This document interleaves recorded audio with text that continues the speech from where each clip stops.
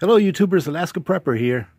Well, I wanted to start this video off by saying thank you very much to all of you.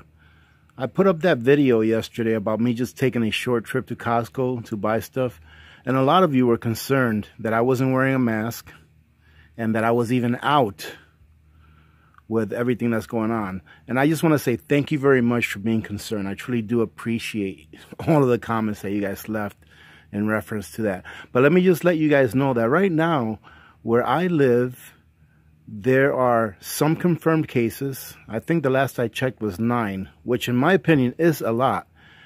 But I wasn't really thinking about it. And, you know, I'm glad that I put that video up. And I'm sorry for the quality of the video, ladies and gentlemen, you know. But I'm glad I put that video up because you guys woke me up to the fact that I need to be more careful. And that I really need to think about things before I do them.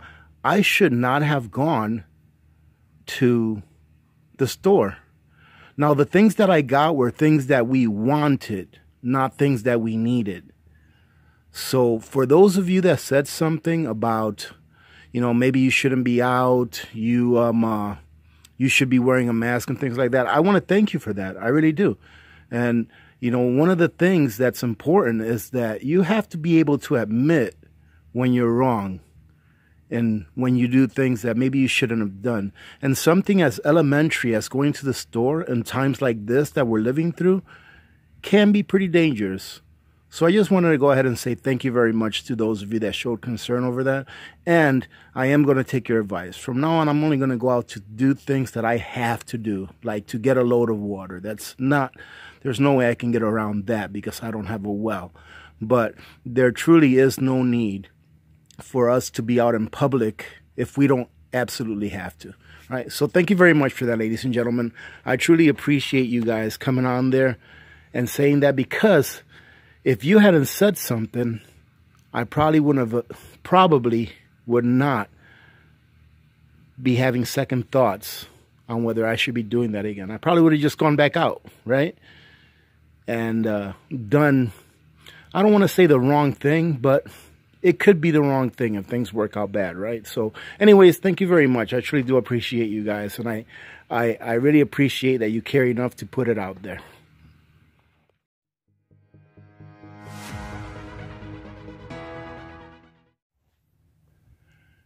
Hello, YouTubers. Alaska Prepper here. I'm about to head out and do some chores. So I thought that during the drive, we can have a talk and maybe a small thought experiment.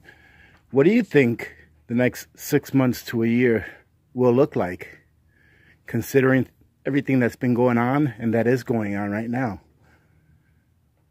But first, I'd like to show you what some may call a winter wonderland. I don't really want to call it that. It's just a lot of work. We got dumped on yesterday. We must have gotten at least a good 12 inches of snow. And that's what my backyard looks like. Remember that trailer you guys see in my last few videos? That's what it looks like. I'm going to bring you closer so you can see. I spent about 3 hours yesterday doing my driveway and working with my neighbor to clear off our road. And as you can see, the snow blower right there, we got about half that much snow yesterday. Snow is about 2 feet up right there. This is what my back looks like. The trailer is about half the way up, buried in snow. And my little tents have been holding up really well. There's one of the tents right there. That's the one where I have my fuel storage. And look at this tent. This is like an igloo. This tent is completely engulfed in snow. Thank goodness we only have, supposedly, about another, I would say, 6 inches of snow before the end of the snow season is over, before it stops snowing. It seems like this year is going to be a cooler year, meaning that normally by about the end of April, just about all of the snow has melted. But I was looking at the extended forecast, and it's showing that by the middle of April, we're still going to be below freezing, which tells me that this snow season is going to carry us over into May. I hope I'm wrong. What you see there, ladies and gentlemen, that looks like an igloo is that Shelter Logic tent. It's one of the ones that's like tan. And this is going to be me and Little Miss Alaska Prepper's project for today, is to unbury that tent. Now the top of it only has about, I would say probably 9 inches of snow on it, because it does have some cover from the trees that are around it. But the sides are pretty much all the way up to the top with snow, which isn't really that dangerous because gravity makes weight go straight down and not at an angle. So, but we're going to unload that today. As you can see, this used to be down to the ground before yesterday. And it is again today after I dug it out. But that's about how much snow we've gotten since the last time I dug this out, which was about a month ago. So we've probably gotten about 1.5 feet, almost 2 feet of snow in the last month. So we've gotten a good amount of snow. And here's what that's what the backside of my house looks like. Let's go ahead and take you to the front side. And I mean, and look at this, ladies and gentlemen, beautiful day today. It is a beautiful, beautiful day. Couldn't ask for it to be nicer, and it's not bad outside. It's only about 20 degrees. I'll show you what the front of my house looks like with all the snow on the roof. But if you can see that right there, that has not been cleared off since the beginning of winter. And that's probably about, I want to say, 2.5 to 3 feet thick. But you have to remember that as winter goes, that the snow compresses. So I'm saying that this year so far, we've probably had anywhere between 5.5 to 6 feet of snow. And this is what the front of my house looks like. Look at the roof. These are my side ends, or my side wings. Yeah, I put that plastic up during winter to keep snow from coming onto the deck or the front porch. But yeah, ladies and gentlemen, we are completely done with snow this year. We can't wait for it to end. Well, ladies and gentlemen, this is the road that I was working on yesterday, my neighbor and I. My neighbor got himself a little four-wheeler that accepts a small plow, but it doesn't do a great job when it's a lot of snow. So what he was doing is, and that's it right there under that blue tarp, what he was doing is he was plowing all the snow that he could down to the bottom of my road where we have a cul-de-sac, and then I was coming up behind him and cleaning it up. And it worked out really well. We were out here for about 2 hours doing this road between me and him, and then I was out on my property doing my driveway and some of the back that I showed you earlier with my snowblower and my shovel. And as you can see, I still have more to go. But getting to the subject of the day, ladies and gentlemen, after seeing everything that you've seen as far as what's happened and what's happening currently, what do you think the world or even our country will look like in the next 6 months to a year? I have some mixed feelings about what's going to happen within the next 6 months to a year, but I also believe that some good will come out of the chaos. So for example, what's one of the good things that can come out of crises? And one of the good things I feel is that the family unit will become a little more tight, right?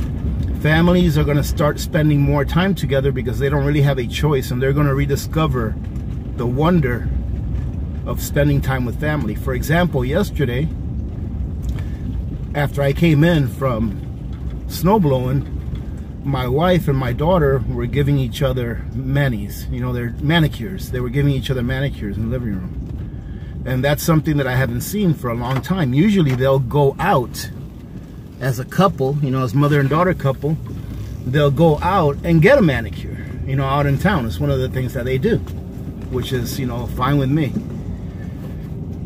But yesterday instead, they were there, you know, spending time with each other instead of being on the phone or the computer, and they were giving each other manicures. Another thing, more home-cooked meals. More time to actually prepare a meal for your family or with your family. Right? So I think that in the end, once we get over to whatever side it is that we're going to end up with for the next few generations, I think that we will have a more tight-knit family unit, which is a good thing.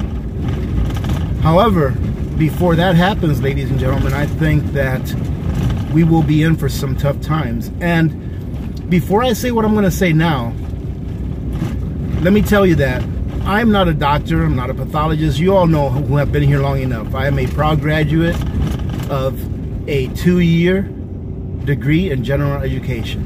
So I have an associate's degree in general education. All right, ladies and gentlemen, which has served me very well, by the way. I would like to say that.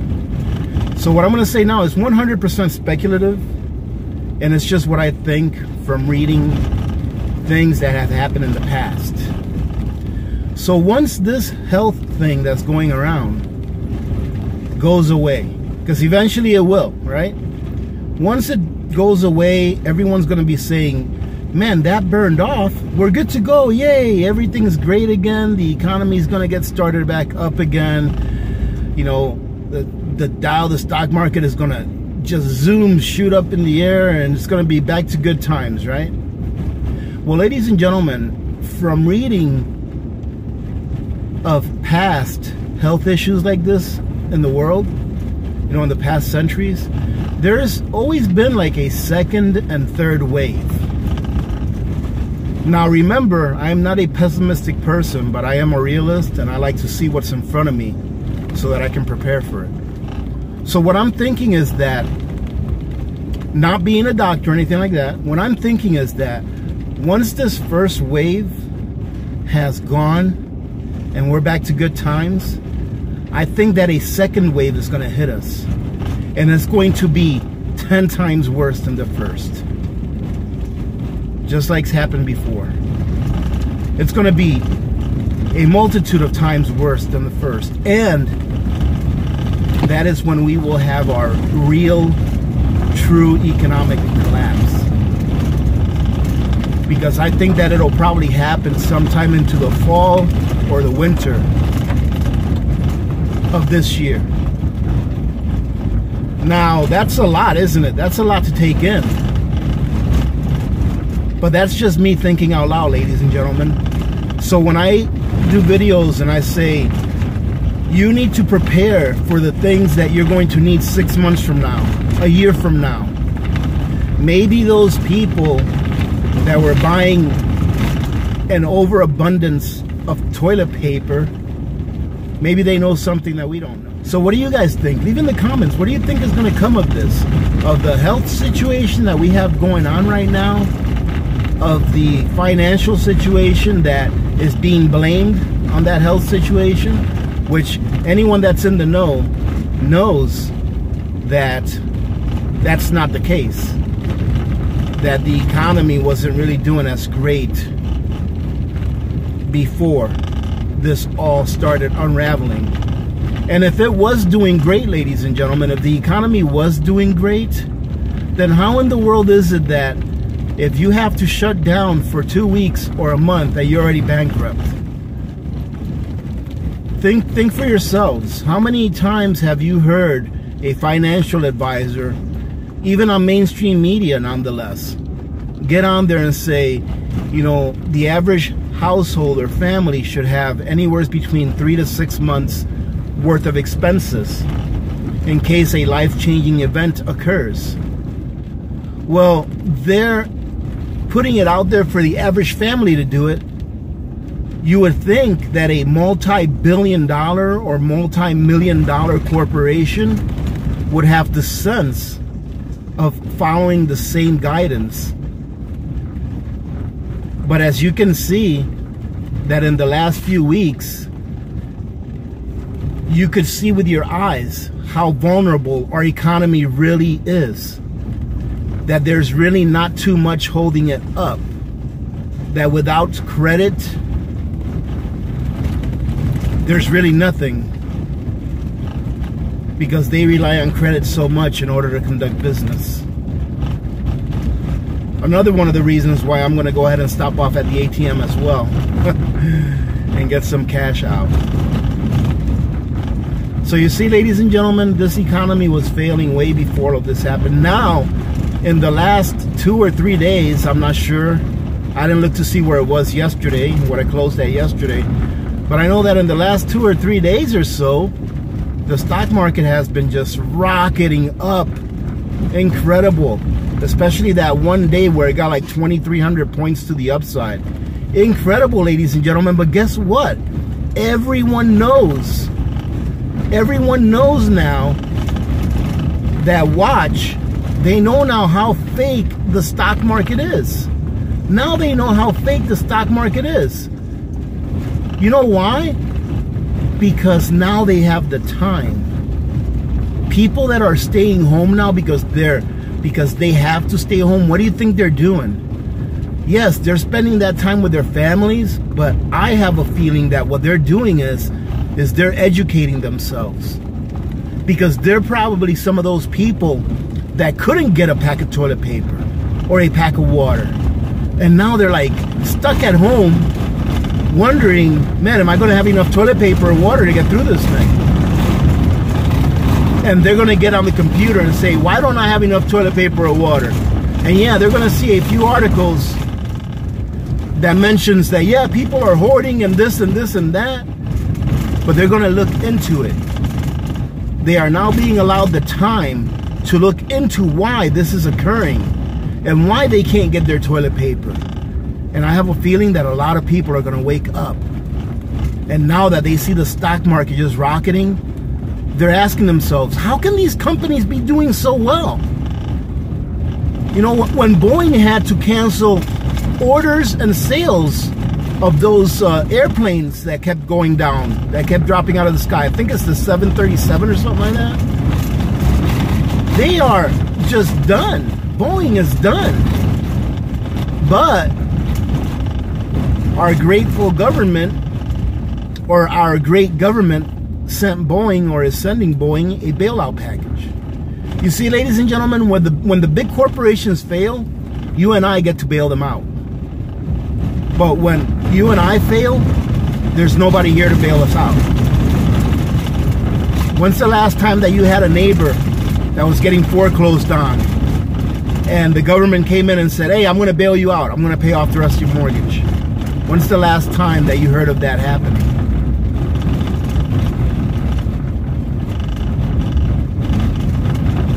So that's what I think is going to happen, ladies and gentlemen, in the next 6 months. We are going to be, if not just about out, we will be out of most of the consumer items that we've become accustomed to. You know, things that are imported. We're going to be out of those things. We are going to be short on a lot of staple food items because of the weather patterns that we have been experiencing here in the US and in the country for the last few years. Don't know if you know this or not, but there's a lot of farms down south, down in the lower 48, that should be starting to plant but aren't, because they either don't have the help or because they don't have the capacity as far as their ground being too wet to be worked on or to be planted. So their grounds, their land doesn't have the capacity to carry a seed right now, because if not, it'll just die. Or the ground is just so wet that their machinery cannot drive on it.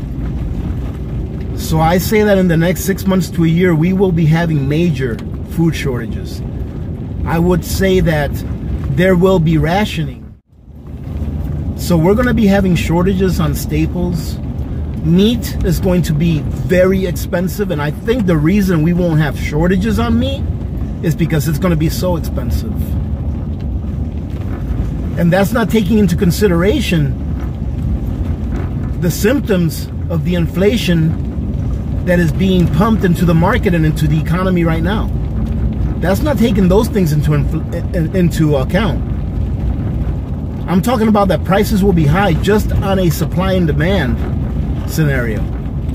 To that, we would have to add the elevation in prices due to all of the inflation that the Federal Reserve is pumping into the markets and the economy right now.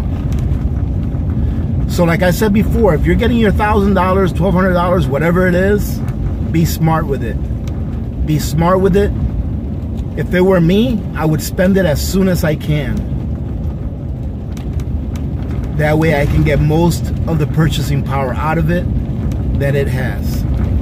All right, ladies and gentlemen, I'm getting up to my transfer station right now, so I'm gonna go ahead and log off, go throw this garbage away and do a few chores. I have to get a few loads of water today since I haven't left the house in about the last 5 or 6 days. We're running low on water, so I'm gonna do a couple of hauls of water, and then I'm gonna go out later on this afternoon with little Miss Alaska Prepper, and I'm gonna take care of the rest of that snow work that we need to take care of. All right, ladies and gentlemen, I'm over here. Let me go ahead and get out of my truck here. I hope you guys have a great day today. Thank you very much again for joining in. All right, so remember to be good to each other. When good people do good things happen. Remember to reach one, teach one, and repeat. If we all did this, the world would be a better place, and you know that it will be a better place. Many blessings to all of you and your families. This is Alaska Prepper, and I am out.